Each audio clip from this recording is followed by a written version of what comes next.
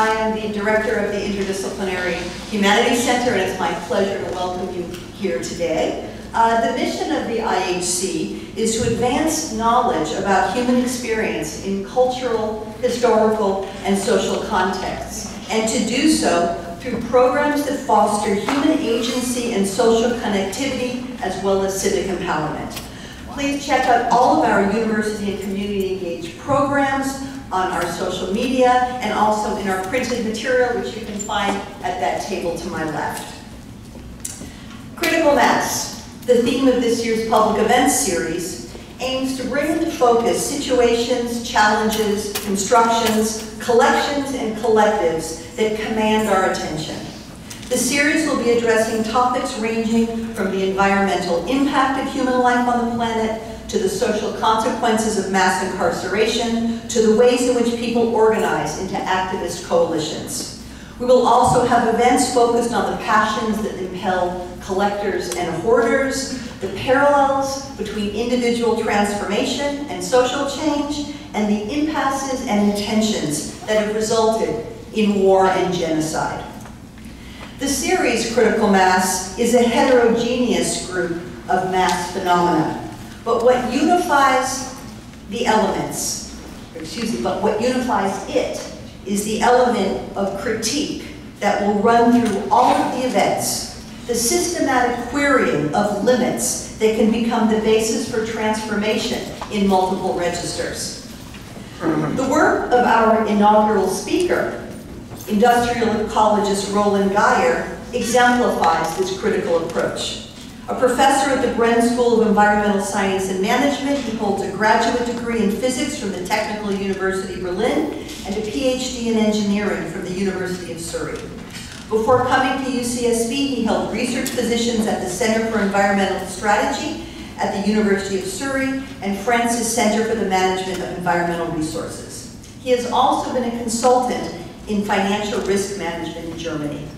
Since 2000, he has worked with a wide range of governmental organizations, trade associations, and companies on environmental sustainability issues. Geyer's study of pollution prevention strategies keeps firmly in view the environmental performance of these strategies, as well as their economic viability and their technical and operational feasibility. You can see by his professional history and research objectives that his work is deeply interdisciplinary and critical, and why, therefore, it is the most compelling way to inaugurate our series, Critical Mass. After Roland's talk, English professor Melody Jew, whose research concerns oceans and environmental humanities, will open up our post-lecture discussion, and then we will invite audience members to pose their questions as well. So please join me now in welcoming Roland Geyer to speak to us today about plastics tipping point. Thank you. Thank you for that very, very kind invitation. I'm thrilled to be here at the Humanities across campus. I have to admit I had to look up where the building is. That's how that's how urgent this interaction is. So finally it's happening. So this is amazing. My plan now for the next, say, 50 minutes is to entertain and depress you in equal measure, which is sort of what this subject leads to. So we call it plastics tipping point. You introduced me so nicely, don't need to say anything else. If you want to learn more about me, my work, then I encourage you to go to my website. And let's just jump right into it. So I am originally and still very much a numbers person, so I will throw a lot of numbers at you, at least initially. And most of the data are from these two publications that came out and and that's sort of what got me thinking about response to data, response to science, got overwhelming media attention. We did not expect that at all, and it's been sort of going on ever since. Turns out that while we're still debating whether climate change is real or anthropogenic or even a problem, everyone hates plastic. There seems to be sort of the one thing that we can all agree on. So those two publications. And then I'm trying to keep the data updated, and so a new updated version is coming out in this big volume, Plastic Waste and Recycling, March 2020, so I got to write the second chapter. If you want to if you feel like dropping $250 on a book, this might just be the ticket then. All right. So I, especially in the spirit of interdisciplinarity, yesterday I came up with my own theory of change, ignoring probably hundreds of years of social science. And as modest as I am, I call it Roland's theory of change. So here's your Roland's pentagon of how change happens. Okay, and so we scientists, we generate facts, and then my idea is that these facts will have an impact through media on people's perception about how things are, and in change then affect their attitudes about things, the public opinion, which then may or may not lead to action, right? This action could be individual, it could be corporate companies, it could be public, it could be policy, state, municipal level, federal level. And those actions then hopefully will lead to have some impacts in the real world, what I call outcomes, and these outcomes then change the facts. And so there's your pentagon. And so I'm very confident in the top one, not so much with the other four, but I'm going to lean out of the window today and leave my comfort zone of numbers, at least in the second half. First, the numbers. So plastic, polymers, synthetic polymers is sort of the more official name. Polymer, I learned, is from polos and meros, means many parts. So it's a monomer and then just many of them put together. Polymerization it's called. Very young group of material. So if you go straight to the bottom, so mass production, most people these days put mass production around 1950. So a couple of million tons were produced before 1950, but you'll see in the grand scheme of things that was really nothing. So it's, let's just say 1950, roughly 70 years ago is when we started to mass produce plastics in earnest. Some early plastics date back much further, celluloid. A UK inventor also called it Parkinson, wasn't completely synthetic since it was made out of celluloid. The first completely synthetic polymer was called bakelite, and that in 1907, that has sort of a big, like a big impact back then, but compared to the amounts that we go through today, it's virtually nothing. And then you can see slowly all the modern types of plastics are being invented and then finally mass produced. So nylon, PVC was the first one actually, polyethylene, PET, polypropylene, and so on. And now, of course, we have a giant zoo of different polymers, so there are literally hundreds. Even though it turns out that if we care about the vast majority of plastic, we really only need to think about 7, 8, 9 types of polymers. And here they are. So those are by far the most abundant plastics. As you can see here, they have these little recycling codes, which come up, I think they came up in the late 70s, early 80s. They are numbered through. And you can see number 1 is what the soda bottles are made out of. HDPE, high density polyethylene, is what your laundry detergent bottle and many other household containers are made out of. And there's PVC. A lot in your house is going to be full of PVC, even though you're not aware of it. The piping, window frames, door frames, all of that is, or a lot of that is PVC. Then films, grocery bags, they tend to be low density polyethylene, so that's number 4. Polypropylene is sort of it can do pretty much anything, so you'll find it everywhere. And then polystyrene also comes as a foam form, so that is a styrofoam, you know it. And because of the styrene in it, it's sort of got a not so good reputation, and so lots of people are moving away from styrene, even in packaging. And then there's everything else. So just so you know, if you know, when you take your plastic household containers and other goods and throw them in the blue bin, so they get sorted by these numbers. And to be honest, the local MRF, as it's called, Material Recovery Facility, at the moment really only cares about number 1 and number 2. So they typically, they try and separate these plastics and then bale them in giant sort of 700-800 pound bales. And then they have a number 1 bale, right? That's your soda bottles. They have a number 2 bale, that's all the detergent bottles. And then they have what they call 3 through 7. So that's everything else. And currently those bales, no one wants them. So if there's, so basically, at the moment we shouldn't even really kind of bother with 3 through 7, or find a way to make it usable again. So there's the first depressing fact. I have a few kitten videos, right? I started doing that in my classes over at the Bren, and it really works well. And then, very briefly, there are 2 types of plastics. They're called thermoplastic, thermoset.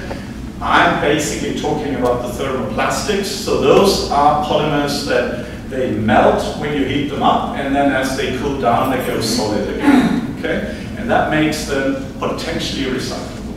Okay, all the other ones, the red ones, you see they're much fewer. They're called thermosets, and they do just that. They set.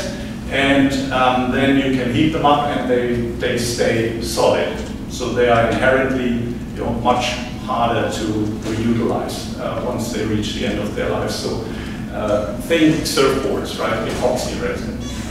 So those are the thermosets. Just put that out there, but really mostly we're talking about plastics. So let's sort of go through the life cycle of plastic, right? What's the life cycle of plastic, and then how does it end up in the environment, and then why do we care, when did we start caring, and sort of take it from there. So production. So here it is. This is all the data that we collected, right? It starts right, as you can see. That's not what we're looking for here. In 1950, you can see, right, it's basically 0 compared to how much we make now. So that's the start of mass production. So it's 70 years old. It's here, you can see it by polymer. You can see the growth rate is phenomenal, right? So the so-called compound annual growth rate of that 70-year stretch, or 67-year stretch is 8.3%. So that's roughly 2.5 times the global GDP growth, right? So it's consistently and massively outgrown, like even global GDP. So phenomenal growth. Obviously, you could, on the one hand, say that's a great economic success story, or you can look at it and say, oh my God. So there's sort of the 2 ways to think about that.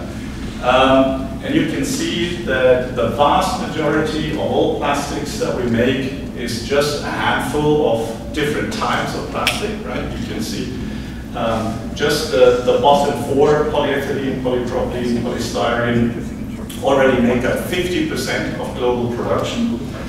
And then the other thing that we were interested in was the additives. So we need to be aware that, lots of statistics that are out there is the pure polymer. It's just, the monomer polymerized. But virtually every final or finished plastic has additives in it. So those can be very complex, complicated chemicals in order to change the properties of the material, okay, in more useful ways, or make it more flexible, make it light, stable, and give it color, and so on. So we wanted to know how much additives are in there, and that's not really readily available. So it turns out it's about, of all plastic polymer plus additives, about 70%, 8% is additives are these chemicals. Okay. Then the other thing that we were interested in there is sort of a separate world in the plastic world, and it distinguishes between what they call resin, which is all the polymers that sort of, you know, these things are being made out of, or, you know, the packaging or buckets and, you know, children's toys, whatnot. And then there are fibers, okay? And statistically speaking, more than half of you actually wear synthetic fibers rather than natural fibers. So there's been also explosive growth in synthetic fibers, and most people don't think of it as wearing plastic, but actually that's what you do.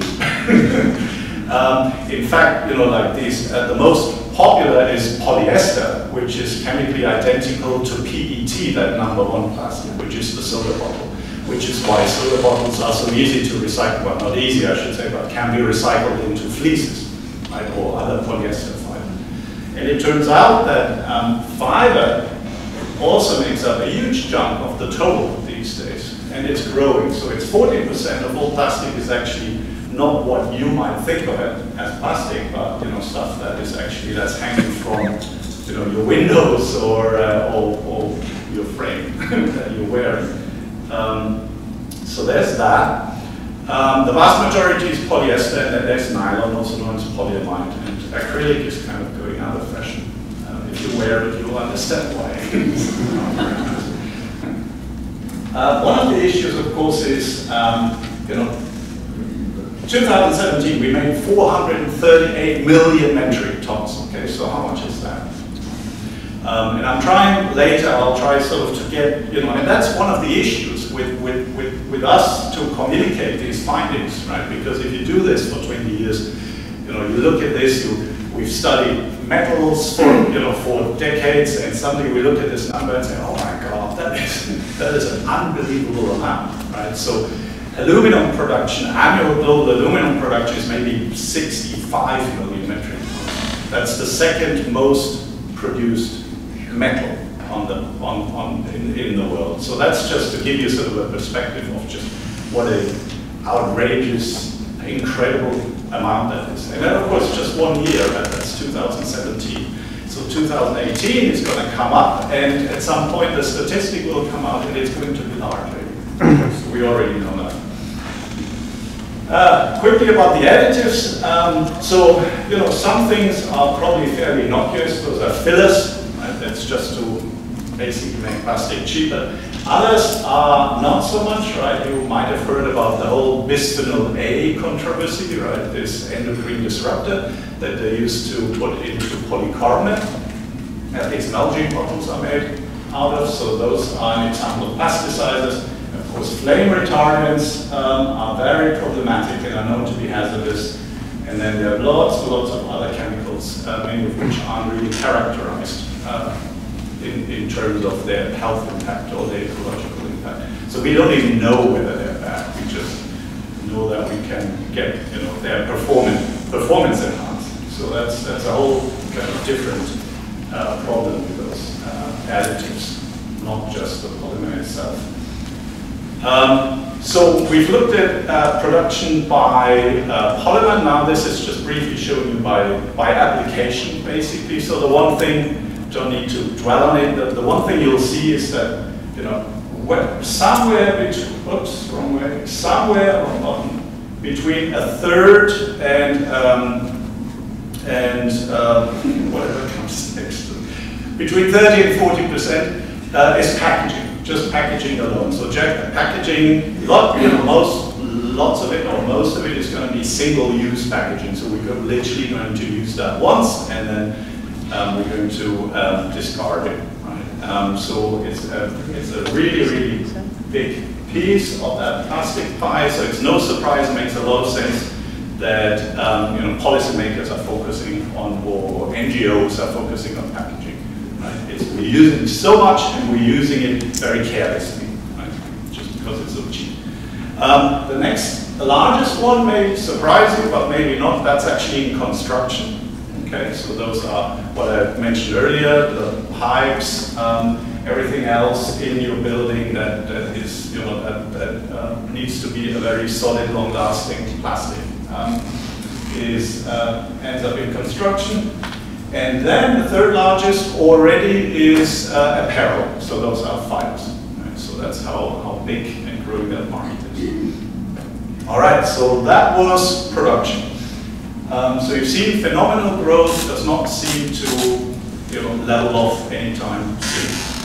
What are we using it for? So here's just a little breakdown. This is for Europe, but it's roughly also true in the US or even globally speaking. So the applications are roughly consistent across the globe. So you can see the number one is really mostly used for soda bottles and increasingly clamshells, of course, if you know what I mean, your strawberries, right? And it seems like increasingly everything you buy ends up in a clamshell, whether you want it or not, it's in a clamshell. So I'm actually going to, in a month, I'm going to talk up in Watsonville at Driscoll's, because they are feeling the heat, as you can imagine. They're kind of in the business of berries and clamshells in a way. They're trying to figure out what to do. I hope I get lots of free berries. And probably not. POR, polyurethane, so those are foams. Okay, so we haven't mentioned those earlier. Mattresses, insulation panels. PVC, here it is again, right? We can see here's your window frame, the piping, HDPE, right? Here are your, so it's already, you know these things already, right? Your detergent bottle, low density plastic bags, film, polypropylene, right? That's the sort of jack of all trades. You can really use it for pretty much anything, super versatile, and then everything else, right? It's the polycarbonate of the algae bottle, and so on. I mean, plastic, once you look, plastics, it's just everywhere. I just read the other day that actually, cars are basically sort of by volume, 50% is plastic now, and so are airplanes also. So that's just how much we're using. Okay, that's the use. So, and then we use it, and everything, and that's one of the things I really want to point out, everything that we make, every single piece of material is going to be wasted at some point. Right? And don't fool yourself, like even if we successfully recycle it, it's still going to be wasted at some point, because we're not going to use it forever. Right? And maybe you get one cycle out of it, maybe you get 6 cycles out of it, which is extremely unlikely in the case of plastic, but at some point it's going to be wasted. So every piece of material plastic we ever made is going to be wasted at some point. So, and as we know, and of course household waste is just one kind of waste, right? There's waste at the factories, there's waste in logistics, there's waste in the distribution centers, behind every storefront, right? There's this waste. So this is really just the tip of the wasteberg, right? But household waste generation, just a couple of examples for you non-metric people. I converted it into pounds, so now it doesn't mean anything for me anymore. And I think this is 2.5 kilograms. So you can see, right? There's quite a bit of range, right? There are countries that generate, according to those statistics, less than 1 kilogram of waste per capita per day. And then, of course, there's the question of how much of this is plastic. Right? In the US, we think currently it's about 13% by mass, right? Vast majority being paper and cardboard, but then plastic is sort of on the rise. So a while ago, it was probably more like 10%, and a while ago, it was probably more like 6%. So that fraction is on the rise. So just to sort of give you, some rough idea of kind of where we are, and these numbers are currently sort of still ticking up.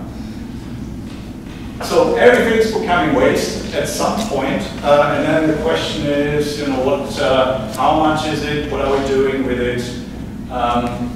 So there are, and I took a few slides out because I realized there's probably a limit for how many of these charts you want to digest.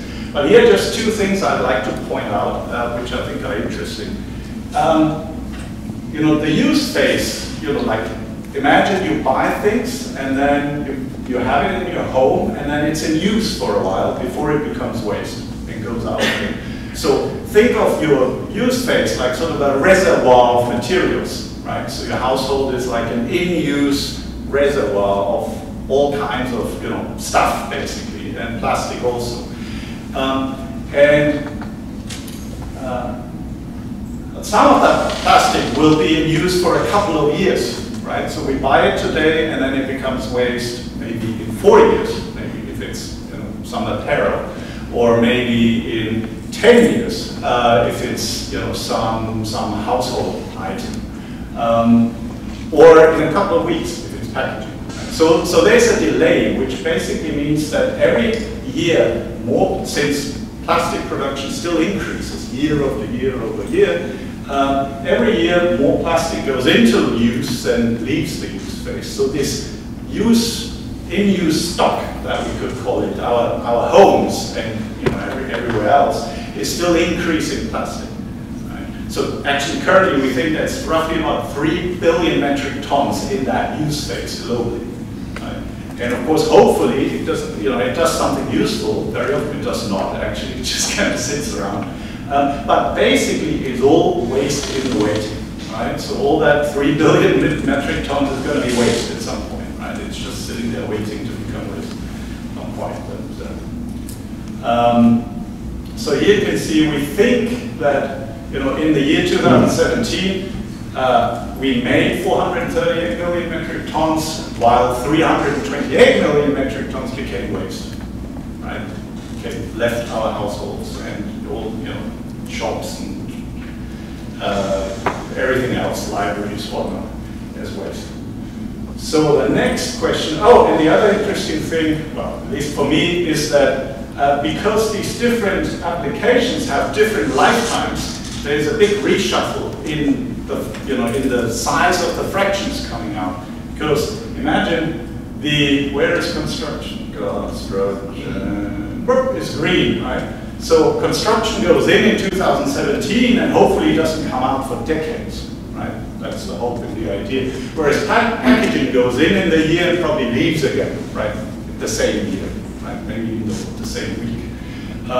So you see that in waste generation, the packaging fraction is even larger than in production, if that makes any sense. Because it just moves through the use phase so quickly.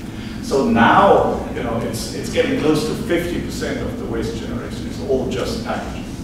Okay, so that's important to keep in mind. So that's waste. So moving on, and so what happens to all of this? So that's what we also really wanted to know, and that's the hardest thing to find out. Actually, production is the easiest, because the industry actually publishes production data. You just have to sort of cross-check and bring everything together. Waste generation is already hard, right? It's sort of like the job of the EPA, for example, to sort of quantify waste generation, and it kind of works. And lately, they've sort of not done such a great job.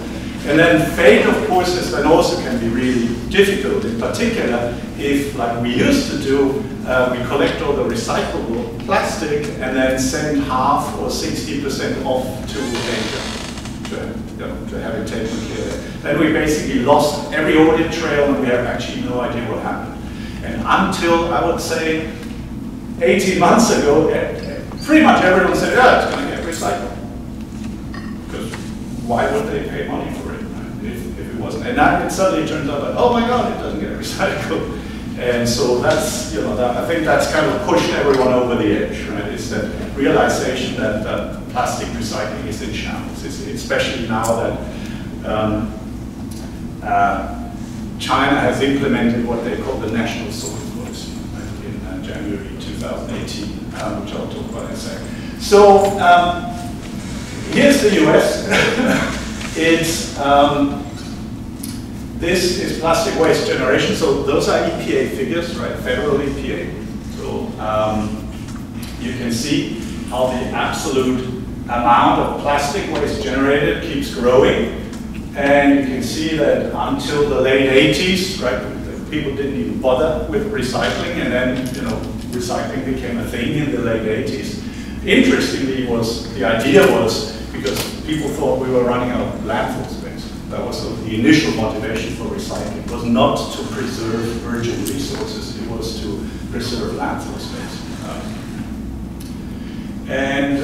Yeah, you can see where like in the US, we're appalling at plastic recycling. Can't be said any other way. I don't think anyone argues. Like even in the industry, no one argues with the fact that plastic recycling is appalling in the US. So even the federal EPA says that it's 9%. It can't be better than that. That's, obviously in California, it's different state to state, so it's important to point that out. So how does that compare to, say, some other developed economies? So this is what Europe, well, actually that's what Plastic Europe's, so that's the plastics, European Association of European Plastics Manufacturers, right? So they might want these numbers to look good, right, to keep that in mind. But that's what they say is happening. So they say that just between 2006 and 2016, landfill rate actually dropped from 52% to 27%. Okay. That's what they're saying. Europe incineration is a completely acceptable way to get rid of plastic, right? I know here, I mustn't even say like incineration is a bad word. I had to learn this when I moved out here, with Bren. I said, so what about incineration? You can't say that. You have to say waste to energy or some, conversion technology. But it's incineration. So it's a bad word here. So I think, I'm not sure what happens to incineration. But in Europe, it's not. So you can see it's actually, they incinerate officially a lot more than they recycle. But in their recycling rate, they say, ticked up from 20 to about 30%. What is interesting is, right, obviously Europe is many, many different countries, so here's just, I'm not going to bore you walking you through it, but you can see, it's very, very different from country to country. So on the left are the overachievers, right, so you could, the usual suspects, Scandinavia, Holland, Germany, and then over there it sort of gets redder and redder, right, that red is landfill. And you can see that Switzerland basically says that we don't use landfill. Because it's actually banned. Plastic is banned from landfill in Switzerland. But, like they incinerate, like 78%. And that's completely okay then. Anyway, Germany likes to think of itself as, like recycling champions of the world, not just soccer champions, but recycling champions also. And so let's have a closer look. And that was really interesting. There was actually a report that came out very early January this year from colleagues from the Wuppertal Institute in Germany, and they basically said, okay, your official recycling number that you put out is like almost 39%. And then they really dug into the numbers and the accounting and everything, and they said now, like maybe it's 70%. Okay, so that's a pretty big difference, right? That's less than half. So that's quite shocking, right? That somehow, like a country as, as mature and statistically sophisticated as Germany should have this going on, where they say, oh, our recycling rate is 39%. No, it's not. 17%. Right? So that's quite shocking. So those numbers, you have to be careful, which is why it takes forever to sort of get work done. Yeah. And then you're still one of them. Anyway, so there's that. So we were interested in building a global model, and that's what we think. No, that's our best estimate of what we think is happening globally. Okay. So yes, right. Incineration rate has gone up steadily. Right. We started here at 1980 because we think there basically was no recycling in formal incineration prior to 1980. And recycling is ticking up steadily, so maybe it's at 20% now, okay, globally. There's, our paper gets cited a lot, and then everyone says, oh, did you know the global recycling rate is only 9%? And I always have to say, no, that's the historical recycling rate. That's the recycling rate of all plastic we ever made, right? And of course, the recycling rate was, at some point, it was 0, and it creeped up. So the historical average is 9%. Now, maybe we're at 20%. Here is an uptick in incineration, which kind of, we chose to believe. China apparently has dramatically increased its incineration capacity. So that's sort of what's going. It's so big that you see it in the global statistic as a big uptick. So that's what we think is happening. And if you apply those rates to the waste generation, that's kind of what we see, right? You see that with that uptick in incineration and with the steadily growing recycling and incineration, while total waste generation just keeps rising, like really dramatically. Currently, it made a little dent in the what we call discard rate. Okay, that's a bit of a weird word. It's for a discard is basically proper landfill and dumping. Okay, so because everyone says, yeah, but what's what's landfill and what's dumped, and we say no one knows. It's simply not known globally, right? How much ends up in a proper, well-managed sanitary landfill and how much is in open dumps, right? So it's anyone's guess. I wish we could figure that out, but currently we can't. So it's still, as you can see, it's crept past the 200 million tons per year mark, so it's an outrageous amount. So once you realize that, then you're maybe no longer surprised that you read headlines that say like, oh, every year millions of tons of plastic end up in the ocean. Right? That's just a couple of percent of the discarded plastic. Right? So how much ends up in the ocean? Again, no one really exactly knows. Eunomia, they weren't the most thorough, but they are the boldest. They just put numbers on everything. And half of the numbers we have no idea where they're coming from, but they kind of look about right. Okay.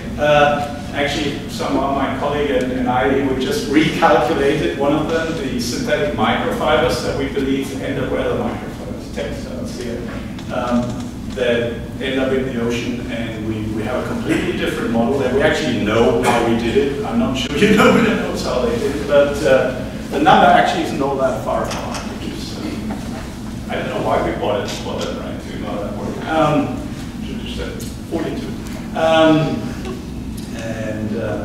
Anyway, so it's many million tons end up in the ocean.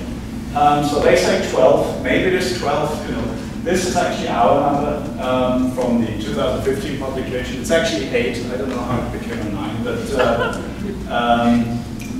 it doesn't matter, right? We actually put out a range. We say it's anywhere between 4.5 and 12.5. And 4.5 is bad news, so I don't need 8 to start to pull my hair out. So it's really, really bad news.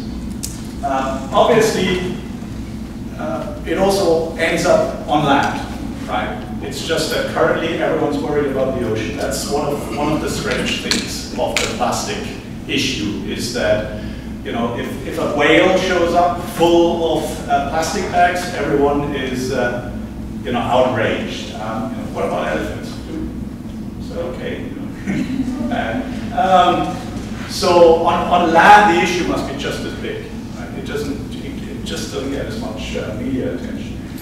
Then the other thing, of course, if we focus on the ocean, is like, where is it on the ocean? And I'm sure you all heard, or maybe you all heard of the ocean cleanup, Boyan Slat, the young dynamic man from Holland. There was just news the other day that this giant boom that he put out, which is made out of plastic, ironically, actually collected some plastic, right? Because it didn't first, and then it broke, and now it's collecting some plastic, which is great. So people ask me, did we do it? And I said, probably not, because there's increasing scientific consensus that floating on the surface of the ocean is probably, like 1 or 2% of all the plastic that's actually in the ocean, right? So it doesn't matter how great the boom is, he's going after 1 or 2% of the plastic. And I think that's like, why? I'm sure they're, good for you and great for the effort, but is that the best way to spend that money? Then, that's the question I want to put out there. Most people think that actually the vast majority of plastic in the ocean actually sinks at some point to the ocean floor. Average depth of the seafloor is 14,000 feet, I Googled, so good luck cleaning the ocean floor. So that's not going to happen. So I think what that means is we need to keep the plastic out of the ocean in the first place, rather than trying to clean it up. So, cumulative, very briefly, So because we start at the dawn of mass production, we can add it all up, right? And then we can actually say, well, this is all plastic humankind has ever made, right? By just adding up over the years. It turns out to be now, with including 2017, 9.2 billion metric tons, right? So an enormous amount of that too, amount of material, and that no one can visualize. Like even I sort of get lost at that point, right? So of course, when we were about to publish this, and you can see, the vast, about not quite 80% was discarded, right? So the vast majority. So we knew that we would have to come up with some visualizations. Okay, so we spent the whole evening sort of thinking about like, oh, how do we? Is it football fields? Is it, let's pile it up in Manhattan? Like what do we do? And so we came up with those things. So it's 1.2 billion elephants of mass. It's 88 million blue whales. It's 900,000 Eiffel Towers. Still kind of doesn't mean much, right? It's sort of, and then I did that thought experiment and assumed the average density of plastic trash and sort of took the amount and spread it out sort of ankle deep. And it turns out I could cover Argentina ankle deep in plastic waste. I didn't do that actually, but I could. So Argentina is the 8th largest country in the world. So that sort of, I think, gives you a sense. Actually, there's an artist. The crazy thing, because of that incredible growth that plastic experienced, half of all plastic humankind has ever made was made in the last 13 years. So actually, after I arrived at UCSB. So I came to UCSB, started working not quite on plastics, and since then we doubled the total amount of plastic that we ever made. That's how crazy that is. So that was since my daughter was born. So just sort of, that for me is like the most powerful number. There's actually an artist in Germany, Branko, and he also really wanted to visualize this amount and help people visualize this. So he did this project, and his thought experiment was to basically fill up the Matterhorn with plastic. And he realized he could fill up the Matterhorn and then some. So he, has sort of there's an art installation there at some hut close to the Matterhorn, which I thought was very cool. But haven't seen yet in person. All right, here we are. All the data. Now, perception and attitude. So that's where I'm starting to leave my comfortable territories and trying to figure out what's going on. So I do think that there is, things, there's reality, and then we perceive it in some way, and then it, it forms beliefs, attitudes, values, something, I don't know, something like that. So how does that work? And first I thought, well, why plastic, right? Because everything else we make also grows, right? So here I just put that out. This is just indexed to 1 at 1975. Everything grows, right? Cement production increases, right? There's no cement panic, right? There's no articles about, oh, the cement crisis. Aluminum does, right? Steel, I mean, in all fairness, steel, we already made so much in 1975. It's kind of amazing that we managed to more than double that amount of annual output, right? So you need to kind of put those things in kind of historical perspective. Same with aluminum. But then I put in, CO2 emissions from fossil fuel combustion. They have doubled since 1975. So everything's growing, right? But then when I put this together, I realized, okay, so plastic is growing a lot faster than everything else. So there is that, right? And I don't know, maybe we have a sense of that somehow. That, like in the world that surrounds it is, yes, there is steel, right? But there's plastic just shows up more and more and more, right? So I don't know. I wanted to show the opposite, basically. And then I saw, I threw it on a graph. Oh, that's interesting, right? It kind of sticks up. And then I sort of put important marine plastic, marine debris things on a timeline. Okay? I wanted to see that, you know, because we were talking about right, tipping points, critical. So where's the tipping point exactly? Right? You can see that, you know, if we just look at production, there isn't really a tipping point, right? It just keeps going up, right? If you want to reduce plastic production, you need a recession, right? That's what's happening here, right? That was the Great Recession. That's you know, that's kind of, we learned that as industrial ecologists. If you want to reduce CO2 emissions, you need a recession. That's the surefire way to reduce CO2 emissions. You know, car production needs a recession, then car production goes down. So that's, you know, in case you wonder what that is, that's what that is. But other than that, look, I mean, how it rebounded, right? It seems like they were just waiting out for a year and then just, you know, go straight back at it. So in '75, there was a report by the National Academy of Science on ocean pollutants. It was about stuff that ends up in the ocean. I actually bought that book, you know, somewhere from a used bookseller for $1. I feel very good about that. And it doesn't even talk about plastic at all. It's not. It talks a little bit about fishing gear and mostly about lost cargo. That's what it talks about. And it's not surprising, right? Just there was so little plastic we made, right? So it wasn't even on the radar screen there.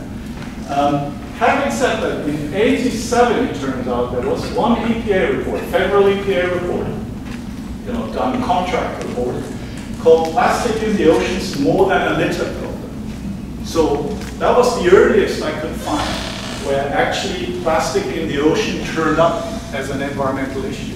And they were saying this is, you know, when they say more than a litter, they mean more than a nuisance. Something, an actual threat. So I thought it was really interesting. And clearly this, right, when we started recycling right around there, had really nothing to do with plastic, and it was all about paper and glass and metals. And it was about keeping stuff out of landfill, as I said earlier. In '92, I thought this is sort of rare.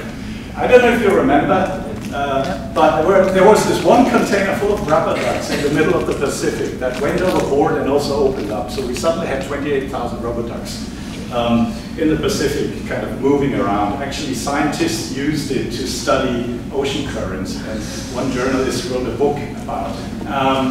And I put it out there because I kind of remember reading about that, and it was, all the coverage was funny.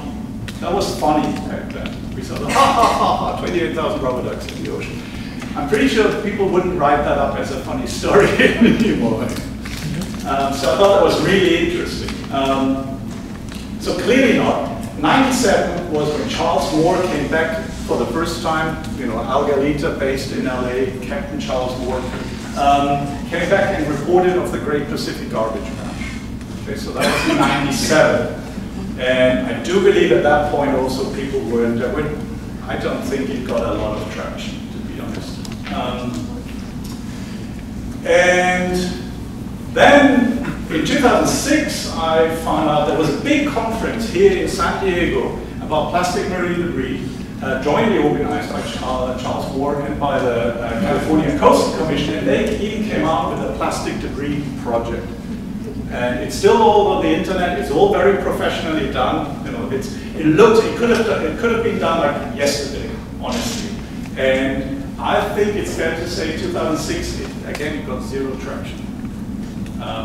Right? And at this point, we're closing in on 300 million tons per year plastic production. So for me, that's fascinating. And I think, and others think that too, that something happened around 2010, 2012, 2015. Something happened, and suddenly plastic marine debris started to be a really big deal. And it started to pop up in the media, and it's never been gone since then. That's the crazy thing. It's never been gone since, I would say, at least 2014 to 2015. And I think this, the national sword policy just sort of adds insult to injury, right? Because at that point, China said, we don't want your contaminated recyclables anymore, so if you want to send us your plastic bales, they need to have less than 0.5% of pollution, contamination.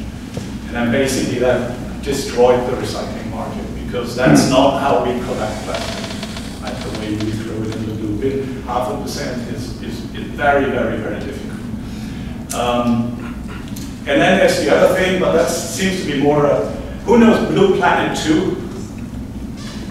Just a few. That was a big UK thing. In the UK, you know, David Attenborough making all these lovely BBC nature programs. So there was Blue Planet, and then there was Blue Planet 2. Blue Planet was all about lovely, you know, everything was fine. And Blue Planet 2 was suddenly about, no, it's not fine. You know, and they showed lovely animals, and they said, oh yeah, and by the way, they're only half the amount they were like just 10 years ago. So they got pretty gritty. And there was the last episode had 7 minutes just on ocean plastic. And in the UK, they talk about a Blue Planet 2 effect. Like, you know, where suddenly, and really from then onwards, suddenly the politicians in the UK started talking about the, you know, plastic plague, and we have to do something about it. Theresa May made a big speech about, you know, how this is a terrible legacy for us to leave behind, and so very, very interesting. So that's where we are right now. I think the other thing is that, right, I mean, look at those images, right? You look at it and think, oh my God, it's, you know, those are powerful images. And you go on the internet and, you know, there are literally hundreds of them. I mean, you don't know which one to choose, and that's just stills, right? This woman made a whole, you know, movie about where these sort of, actually showed what happens in the Maldives, right, which we think of as these gorgeous, unspoiled islands, where the trash goes. Right? It's not a secret, right? It has never been a secret, but suddenly she goes out there and films these trash islands, and suddenly you think, oh my God, you know, like I'll never go to the Maldives. I couldn't possibly sort of scuba dive over there and have all my water bottles sent, you know, down the road. It's just impossible. And then, of course, those images, right? I mean, those are, you know, iconic images. I mean, and I think that has something to do with it, right? In particular, why we care about, those are iconic photographs, right? They win prizes. I mean, those, you know, for better or worse, those animals are famous, right? They need an agent. So this, you know, this was those are all famous. This little guy, probably single-handedly responsible probably for every single plastic straw ban on the planet, is this person. So there it is, yeah. So it's got something to do with that. But I'd love to, I mean, you know, I suddenly realized this is not what I do for a living, so I need to talk to someone who actually does, because I think this is important. Why does that resonate in such a powerful way that other things don't? So can I take a few more minutes? I'd like to talk just, a bit about actions and impacts. So now we talk about perception, attitudes, which we know are very, very powerful, to the point that I hear that, you know, some of the scientists in the plastic marine debris, when they get interviewed, right, to the 12th time a week, that they sort of, you know, kind of downplay at that point. You know, usually you're a scientist, you get super excited, and, you know, a reporter goes like, oh my God, they want to know about your work. I think they are at the point where they say, like, oh, can't you write a story about climate change? Please, you know, like, yes, it's an issue, but, right, there are other issues, and there might be bigger issues. So, interesting. Actions, right? Lots of actions happening. Just very briefly, there's a, you know, we can, and that's again, I'm on third territory, I can talk about this. What can you actually do, right? So, in our world, we distinguish between remediation, right? So, pollution happened, now we have to clean it up. Pollution control, right? In the case of plastic, it's essentially landfill or incineration, right? So, we have it, now we have to deal with it, right? So, either we put it in a hole, or we burn it, and then it's gone. The interesting thing is, I don't know if you ever thought about it, since plastic doesn't biodegrade, the only way to make plastic disappear from the planet is actually incineration. Otherwise it will just be there, you know, probably for a couple of hundred years. So that's a little weird thing to think about. right? All those, the one that we didn't incinerate, I think it's like 6.3 billion metric tons. It's somewhere, right? It's somewhere on this planet, and it's accumulating. Anyway, pollution control, and then, right, there's the thing, we could actually try and prevent pollution. And we can do that. There are basically 3 ways we can prevent pollution. We can, something that's awkwardly termed, but that's now the official term, source reduction. So basically just use less, right? So you're going to get your cucumbers without that little stupid sleeve, or you're going to get your tomatoes without a clamshell, and so on, so on, so on. That's just packaging. Right? Then there's reuse and recycling, right? Use again. The important thing with reuse and recycling is, and actually there's even underappreciated, I feel, in my field, is that environmentally speaking, the only point of recycling is to reduce virgin material production. That's the only reason we recycle, if we care about the environment. Okay, I've written papers about it, but like, have a think about it. That's the only way. Like, see, people say, but what about diversion from landfill? I said, well, recycling is just delaying landfill. It doesn't avoid landfill, right? Because it's still there, so it's going to become waste at some point. Right? The only way recycling actually reduces landfill is by us making less new material. So we're using recycled material instead of new material. Okay. For plastic, there's actually frustratingly little evidence that that happens. First of all, we recycle so little plastic, but there's a lot of evidence that suggests that we're actually using recycled plastic just on top of all the other plastic primary pollution. Okay? So bad news. And then material substitution, right? That's sort of a standard one, right? Where people say, okay, we can't have plastic straws, now we just go back to paper straws. Right? And then of course someone will dig out an environmental assessment from 1992 that says, oh, paper is just as bad as plastic. Then you're suddenly in the whole world of, the formal assessment method is called life cycle assessment, right? It's premature these days. So basically, what I'm saying is, if we just substitute one material for the other, right, we're probably going to substitute one environmental impact for another environmental impact, or we're just going to shift the burden maybe from one place to another. So, it gets complicated at that point. Which is why I bolden this, right?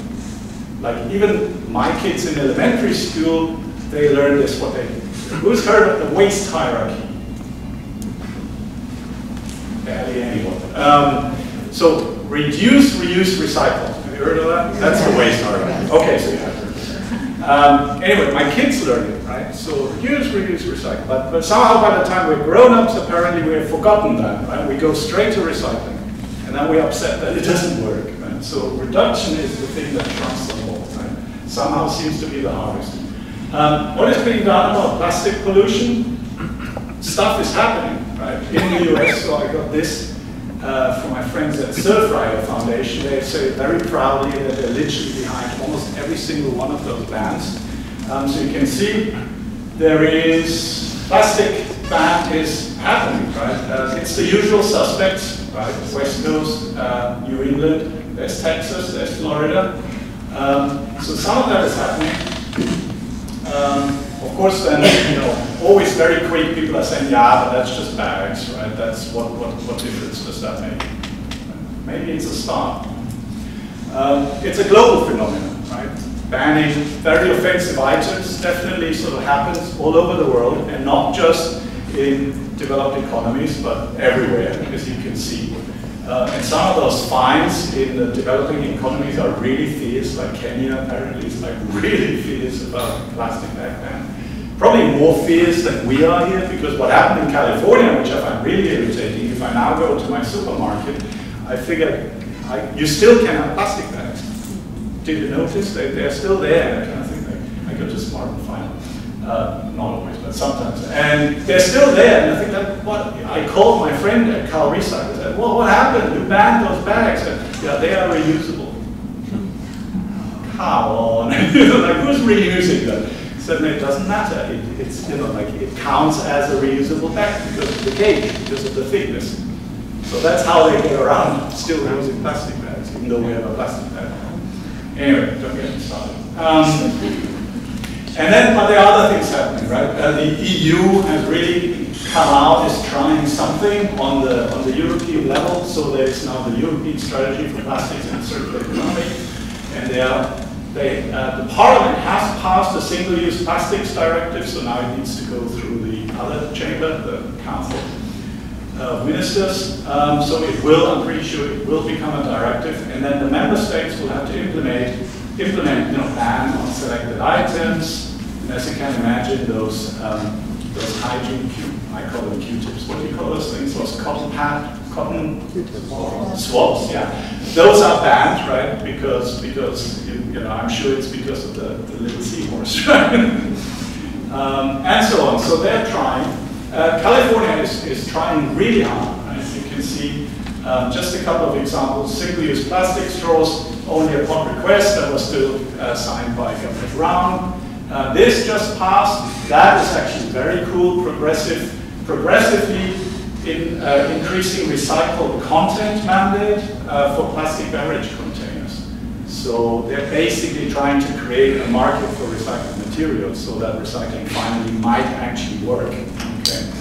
And then, of course, I don't know if you kind of follow the news that has stalled currently. There are this is super big. They are identical acts in the Assembly and the Senate, and they're like super ambitious, but also super vague. So whether how they're going to work out is currently kind of everyone's guess. Like even right now it's stalled because they didn't have the votes on the floor to move this forward, and they're out of session now. So it's going to come back in 2020. Problem is that there will be very vague language in a bill like this. And then my colleagues at CalRecycle, right, the department at the California EPA, then has to figure out what does recycled even mean.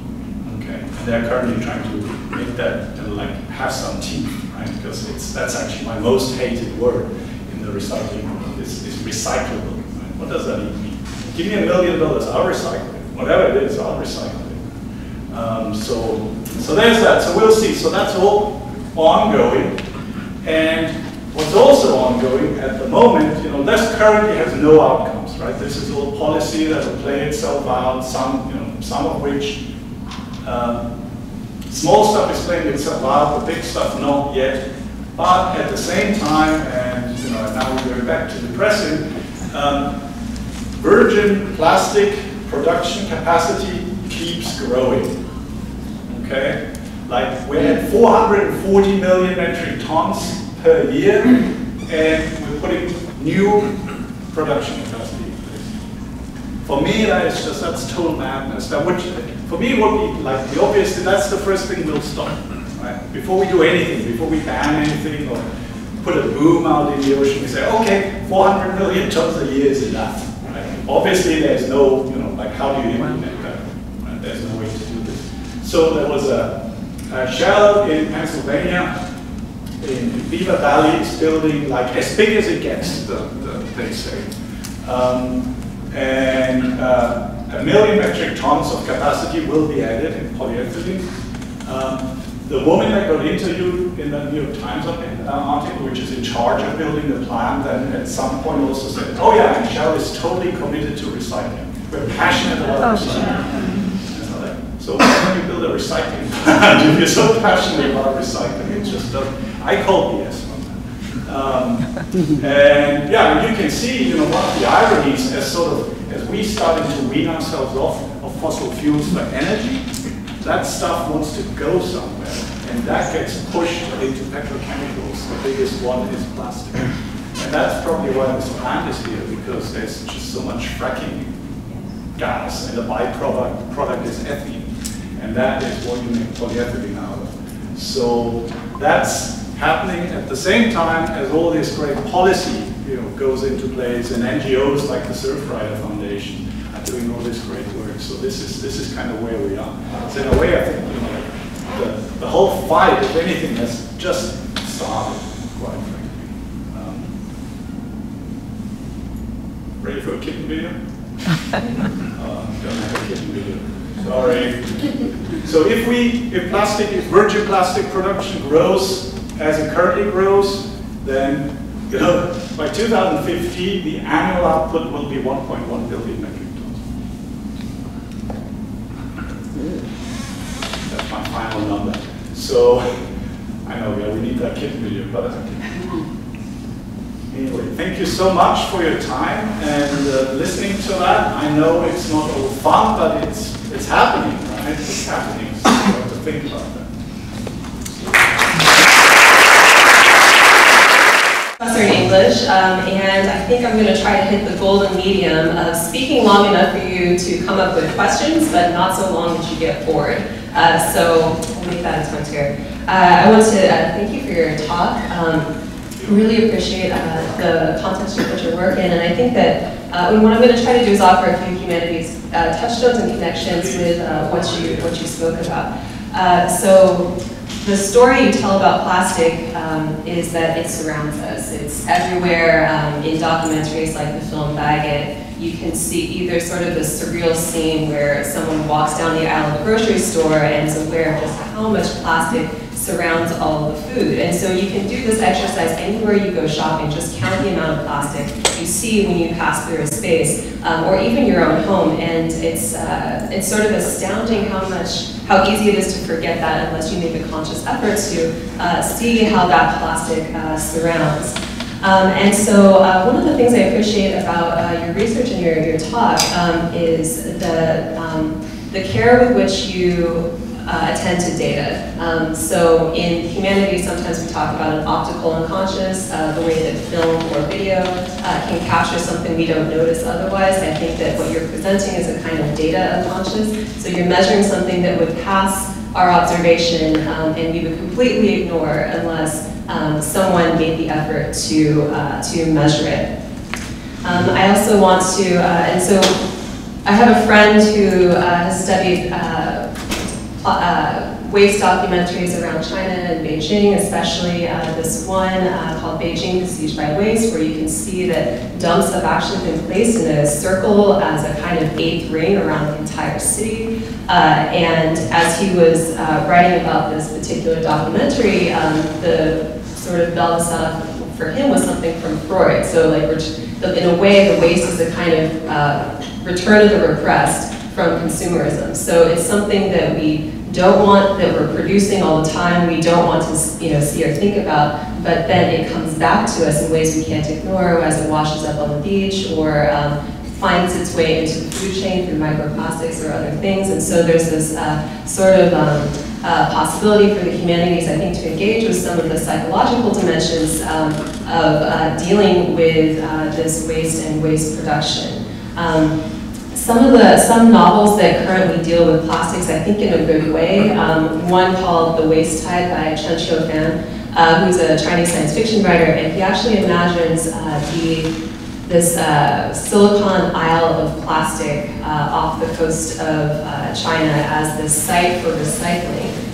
But part of his motivation for doing this was to look at the human cost of who the human and health costs to the recyclers themselves and who is processing the recycling. And so I think that some of the tension with China that you mentioned is really important now for considering the health effects of plastics. Even as we try to recycle them, and like how these affect recyclers themselves, and what is the toxicity of actually trying to recycle some of this material. So you mentioned incineration and euphemisms for this in the the industry, but I also wonder what accumulates after incineration. So does it really just turn into ash to be sort of then deposited elsewhere, or what are the effects of incineration as a mitigation solution to some of the storage? Another novel that also takes up plastics is A Tale for the Time Being by Ruth Ozeki, and this one's sort of interesting, and I teach in my contemporary literature classes, and this has to do with sort of correspondence around the Pacific and also the Great Pacific Garbage Patch itself and what washes ashore. There's another film called just Plastic Bag by Roland Geyer. This is a short film that takes the point of view of a plastic bag and imagines its existential crisis when it finds out that it cannot die. And so this raises this broader question, cultural question of what is the value of ephemerality as opposed to duration, and is that different than what we're usually thinking of?